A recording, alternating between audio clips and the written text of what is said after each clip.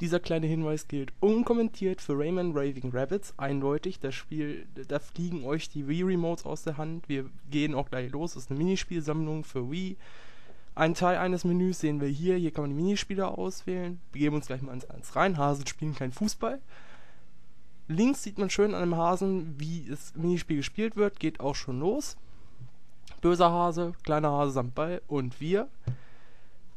Ziel dieses Spiels ist es natürlich, den Ball ins Tor zu schießen. Dazu schüttelt man erstmal sich einen Arm ab. Also es ist echt anstrengend, das Spiel. Drückt A und, naja, schießt den Hasen statt dem Ball. Das geht hier schon in Ordnung.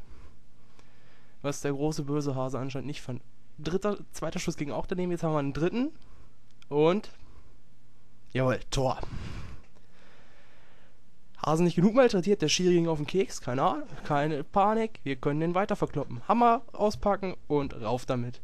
Durch Schütteln des Nunchuck wird dann der Hammer geschwungen und mit der Wii Remote zielt man dann drauf. Man versucht dann hier eine möglichst dicke Beule auf den Hasenkopf zu zaubern. Ist jetzt hier nicht ganz gelungen. Immer noch nicht genug Hasen geschlagen? Gut, kein Problem. Hier gibt es noch viel, viel mehr. Raving Rabbids bietet Millionen und Abermillionen von Hasen, denen man jetzt hier per Schaufel auf die Rübe kloppen kann. Dazu wird einfach wieder mit der Wii Remote gezielt und mit dem durchs Schütteln des Nunchucks wird die Schaufel geschwungen. Das macht sogar richtig Spaß. Und zwar nicht, weil es Tierquälerei ist, nein. Weil es witzig aussieht. Natürlich. Während der Arbeiten an diesem Video wurden keine Tiere verletzt und schon gar keine Hasen. Wirklich? Dieser Hase will hoch hinaus. Das ist Super Bunny, so steht es zumindest in den Anleitungen. Hat auch eine Sprengladung am Hintern. Wozu die gut ist, werden wir gleich wissen. Ziel ist es hier, den Hasen möglichst weit zu schleudern. Dazu haben wir eine schöne Lore. Geben erstmal ordentlich Gas. Und dann fliegt der Hase. Per B-Knopf wird dann jetzt noch die Sprengladung gezündet und der Hase fliegt nur eine Ecke weiter. Leider kein neuer Rekord.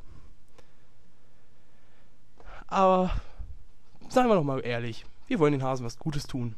Der hier hat ein Geschenk abzuliefern an den Hasen am Ende der Welt und wir sollen es abliefern. Ja, jetzt hat er es angezündet. Wir müssen schnell sein. Diese ganzen Rennminispiele gehen wirklich auf die Arme. Also man muss das Nunchuck und die Fernbedienung dauernd aneinander vorbei bewegen und hier zum Beispiel ordentlich Geschwindigkeit drauf zu kriegen, das ist verdammt schwierig. Deswegen sieht das jetzt auch hier nicht so ganz glanzvoll aus, aber geht in Ordnung. Ist manchmal anstrengender als so manches Sportspiel. Und kleine Geschenke erhalten ja schließlich die Freundschaft. Oder nicht. Aber gut, tun wir jetzt einem Hasen mal wirklich was Gutes. Wir haben da ein hungriges kleines Häschen, das bestellt irgendwelche Sachen, wie zum Beispiel ein Baseball. Wir kritzeln das mal eben so per Wii-Remote auf den Bildschirm und, oh Wunder, es taucht auf und der Hase frisst es mit Genuss. Zuweilen ganz witzig. Viele der Minispiele, kann man jetzt mal anmerken, werden allerdings abwechselnd gespielt. Das hier ist eins davon. Gleichzeitig werden nur eine Handvoll von Minispielen gespielt. Deswegen ist es auch mit 4 Spielern durch das ewige Warten vielleicht nicht ganz so spannend. Wobei es ja durchaus ganz witzig aussieht, wenn sich die anderen zum Affen machen. Zum Beispiel an den ganzen Laufminispielen, wenn die sich da an Wii Remote und Nunchuck da so richtig abrackern. Ziemlich seltsame Menüauswahl hier. Konserven, leere. Hier, normales Brot, auch in Ordnung. Doch nicht, kein Brot. Gut. Und noch ein Baseball, die Kerze geht so langsam aus und jetzt ist Feierabend. Das ist er, sieht man. Hasen sind untereinander auch nicht gerade freundlich zueinander. Hier sieht man, einem wurde auf die Rübe gekloppt. Hasen sind allerdings etwas langsam im Kopf, das heißt, der Schmerz wird erst losgeschickt, das ist die Kugel links oben und durch Kippen der Wii Remote muss man ähnlich bei so einem Murmellabyrinth jetzt die Kugel zum Ziel rechts unten führen. Ist ein nettes Geschicklichkeitsspiel, gibt's auch bei Zelda als verstecktes Minispiel. Ist nicht schwer zu finden und ja, schade, versagt. Die Zwischensequenz, die jetzt kommt, sieht trotzdem ganz witzig aus. Ja, die Hasen merken ja nichts von dem Schwert, der ist ja nie angekommen. Wer dieses Spiel sieht, der kommt nicht unweigerlich darauf, dass man mit den Hasen auch kegeln kann. Wenn man allerdings dann das Kegelspiel aktiviert und vorher das Fußballspiel gespielt hat, dann weiß man, was beim Kegeln auf einen zukommt. Die Hasen stehen in Reihe und Glied und dürfen abgeworfen werden. Dazu gibt es so ein schönes kleines Fass. Die Steuerung ist aber ehrlich gesagt aber ziemlich schwierig und es gibt nur 2 Würfe und daher nicht sonderlich viel Variation. Eine witzige Idee ist es aber allemal. Und zumindest ein Spare habe ich auch geschafft.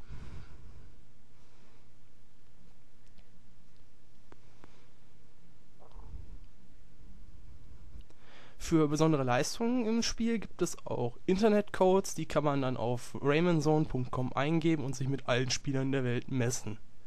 Ist ganz angenehm, steigert die Motivation im Einzelspielermodus erheblich.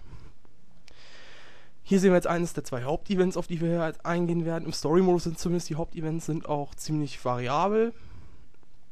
Das hier ist das Schießstandspiel, also man geht durch diverse Kulissen, beziehungsweise man geht nicht selber, sondern das Spiel führt einen da durch und schießt mit Klopümpel und Greifhaken, beziehungsweise Greifhandenhaken hat Rayman nicht, durch die Hasenmassen, die vor einem aufkreuzen. Die Hasen dagegen kommen mit Taucherbrille, hier diese Sandförmchen und all solchen Krimskrams auf einen zu. Das sieht wirklich teilweise herzallerliebst aus. Viel gelacht habe ich währenddessen und über UFO und nicht zuletzt da ein bisschen schwer zu erkennen durch das Video ein Hase im Sam Fisher Outfit. Wie genial ist das denn? Gehören auch zu den härteren Hasen im Spiel. Es gibt auch ziemlich viele Trigger hier, so viele Sachen, die man auslösen kann, um noch mehr Punkte zu kriegen. Zum Beispiel läuft jetzt gleich im Hintergrund ein Hase mit einer kleinen Sprengladung vorbei, das ist so ein explosives Geschenk mal wieder.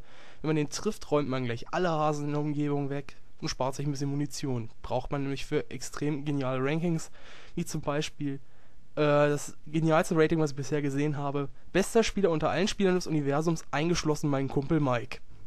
Das soll mal was heißen. Und hier jetzt zum Abschluss nochmal mein absolutes Lieblingsminispiel. Leider leidet dieses Minispiel daran, dass ich keinen Ton habe. Es ist das Tanzminispiel. Jetzt müsst ihr euch denken, dass die Musik von Girls Just Wanna Have Fun dazugehört. Ich hoffe, die könnt ihr euch im Kopf jetzt zusammenmalen. Dieses Tanzspiel ist anfangs etwas gewöhnungsbedürftig, dass Nunchuck, sowohl Nunchuck als auch Wii-Fernbedienung ein bisschen überzureagieren scheinen. Manchmal auch überhaupt nicht reagieren.